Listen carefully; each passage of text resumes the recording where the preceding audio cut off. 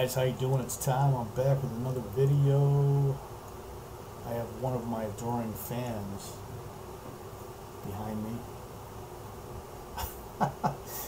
It's always the opposite with the camera, you know. Anyway, yes, we missed. I'm here in Manila, of course, northern Quezon City, and we got some rain yesterday, but we didn't. You know, the typhoon, I don't think is doing a direct hit with the Philippines. It's kind of like going up north, but it is providing some rain and some monsoon effect apparently on the western, mostly on the western part of the country, down to Palawan, you know. So, but like I said, we got some pretty good rain yesterday, and it's been windy, man. You know, really strong breezes, you know, like even yesterday, today. But it's nice. It feels good. It's still warm out and it's sunny out, but there's a pretty strong breeze. So anyway, I just thought I'd let you know what's going on with that, because it's kind of was kind of a big thing, you know, as far as the the weather didn't know what this typhoon was going to do, you know, because it looked pretty powerful after it rolled through Guam, you know, and I think did some damage there. Luckily, though, Guam's not a very populated island or country. But anyway, you know, on this video, I wanted to talk about some practical issues, and I guess maybe advice, you know, and about money and some other things, you know. Before I get to that, though, I'm not going to talk anything about. I don't really have any updates on the visa situation or the Modernization Act. I did find out. I am able to get onto some of these websites now that were, for some reason, I was getting blocked out of them.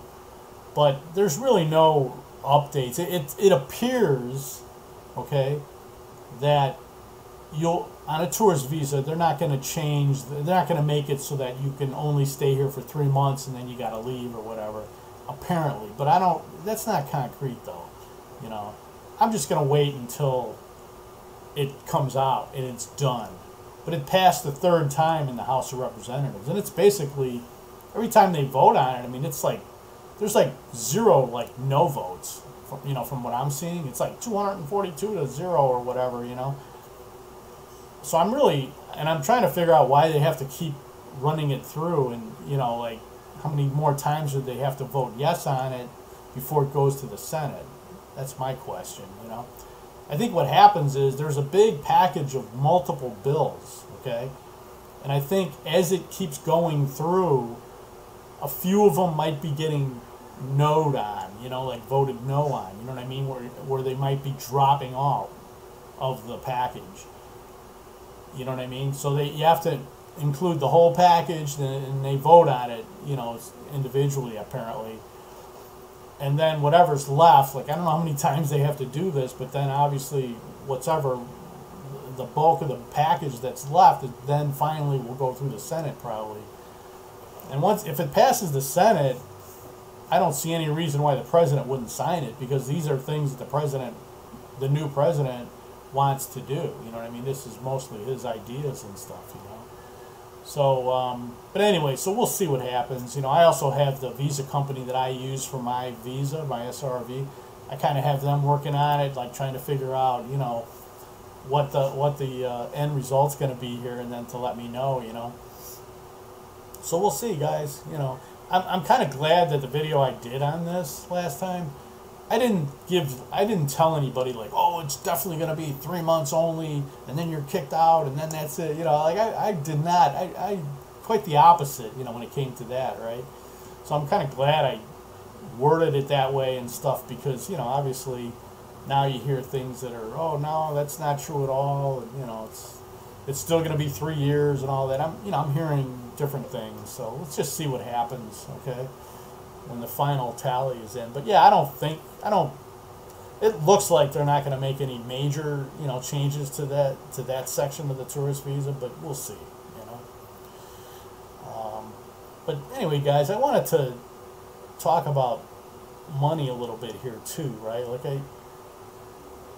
if you're going to come to the Philippines to live, right, and you're confident, like you're not just feeling it out, you know, like you're at the stage where you're not just going to come here for a month or two and then see what happens and then make your decision, but you've already decided you're coming here, you know, to live, and maybe you've already got a girlfriend or a wife, I don't know, you know, like in, you know, Filipina. And so, you know, you've been waiting, and now the pandemic's over, and then maybe you're at the point where, you know, you're old enough to where you don't have to work anymore, or, you know, and you're financially ready to come here, okay? If you're in that category, I'm just going to tell you this, man, like, especially if you're in the, if you don't have, like, a bunch of money in the bank, you know what I mean? Like, you got, like, sort of like a minimum amount, like, and whatever that minimum amount is, right? Like in your head, like you're like, oh, I'm going to go there with at least 20,000 in my bank account. Plus, I've got my Social Security and maybe some other income of like 2,000 a month or whatever.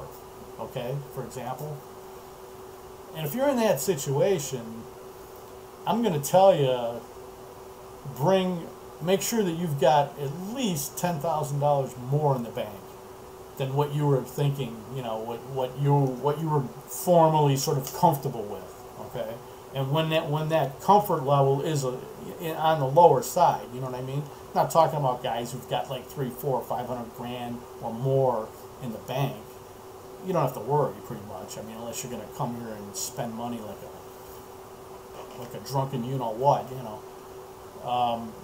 You know what I mean? But if you're sort of on the, you know, you don't have a ton of money, but you got enough, you know, just shoot for like having at least 10 grand more. And whether that number that was previously in your head is 20,000, whether it's 30,000 or even 40,000, right? Just try to pad it with an extra 10 grand. Because the first year you're living here, you're going to spend more money than you think. You know what I mean? You know, I don't care how anal you are or how numbers oriented you are and all that, right? You're going to be like, oh no, but you know, this is going to cost this much and I've already figured it all out, and you know, and I'm a genius and all this, right? But shit's going to happen, okay? Especially if you're older, you know, you're over 60, you know, I'm in pretty good shape, okay?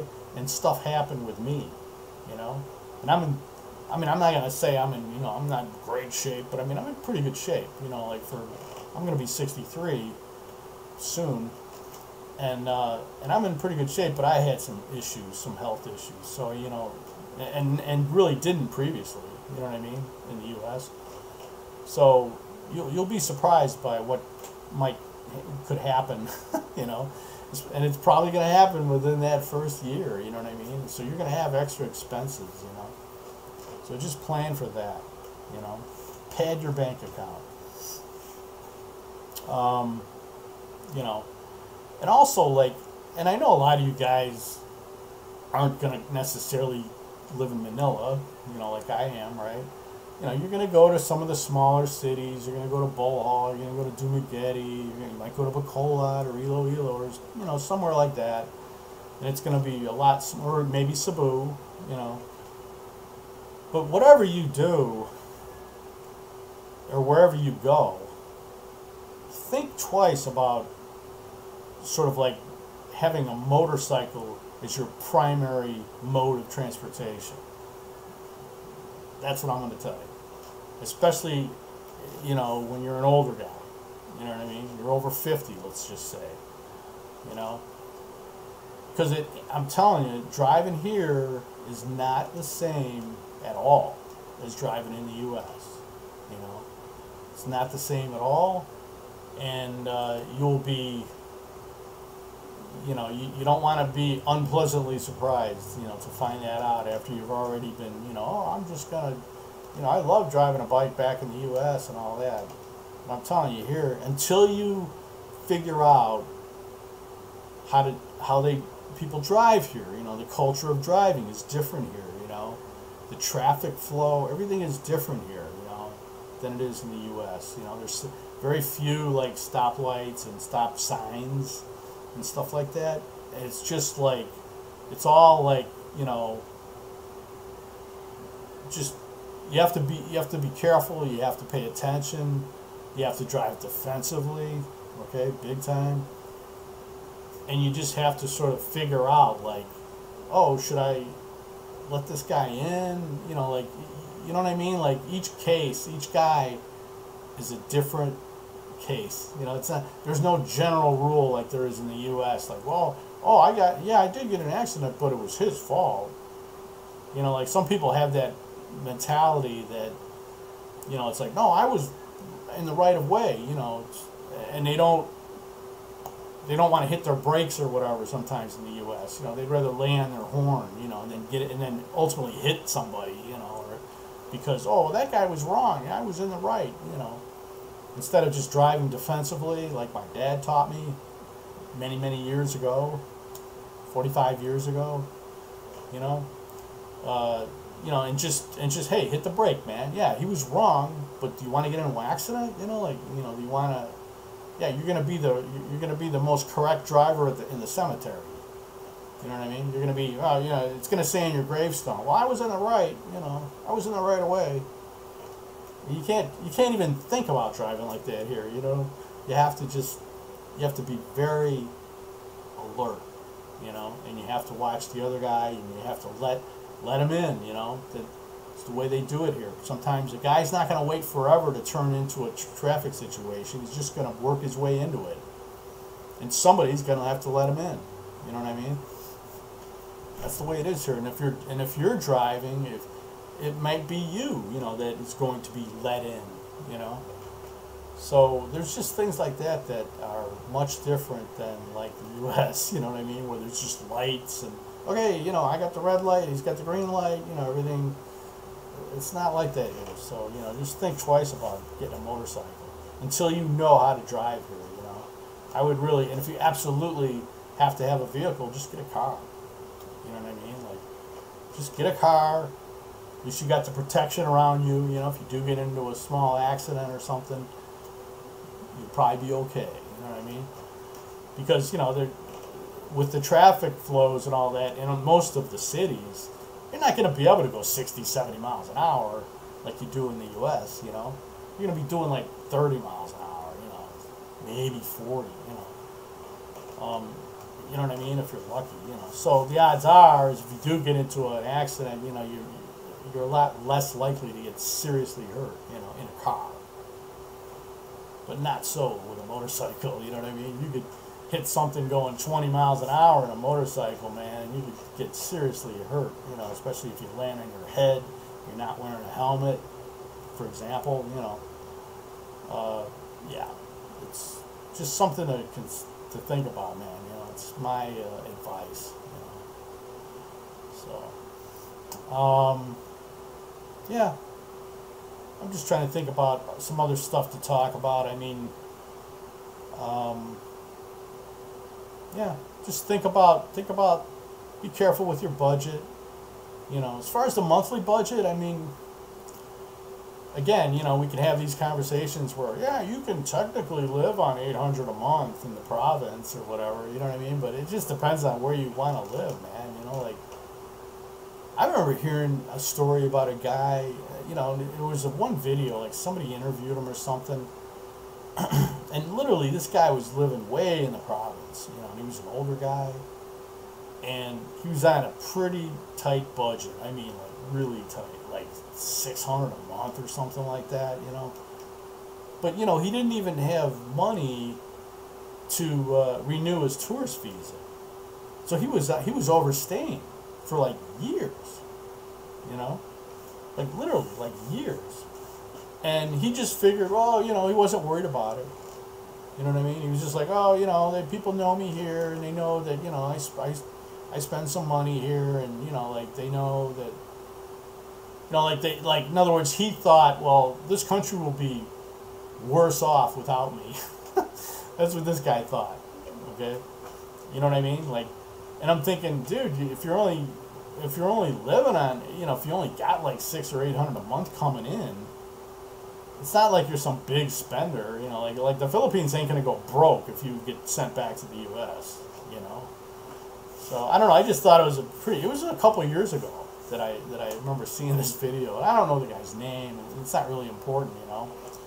But it's just like a good example of like, I don't know, man. You know, like just be careful, because one of the things that they might be doing now with some of these modernization changes is they might get a little more stringent with overstaying.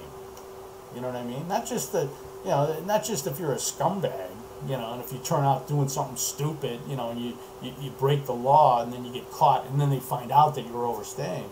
But they might get a little more stringent, especially as they modernize the systems and use computers more and stuff like that. They might get a little more stringent on, like, hey, turning the other cheek on a guy who's overstaying for 2 or 3 years. You know what I mean?